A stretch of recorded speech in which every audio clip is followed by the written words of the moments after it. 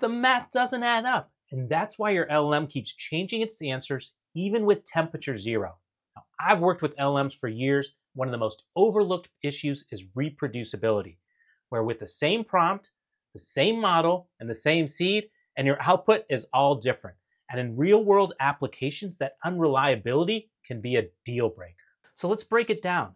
It's not just randomness, it's floating point math, especially with low precision formats like floating point 16 or BF16.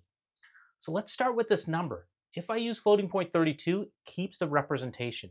But if I switch to BF16 or floating point 16, it rounds it down to 1.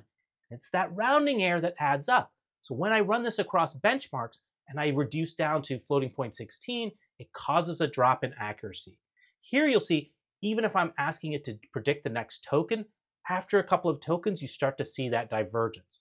And this non-determinism shows up in lots of different ways. When, for example, you're using different types of GPU hardware, when you have different types of parallel computation, different batch sizes, thread scheduling, KV cache, mixture of experts models, each of this is using floating point math. All these small differences can add up.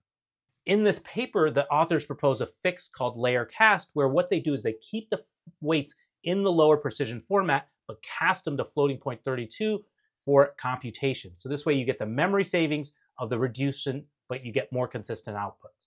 But really the big takeaway I want you to understand is why your prompts aren't always reproducible, and that this is inherent in the floating point math used in these systems.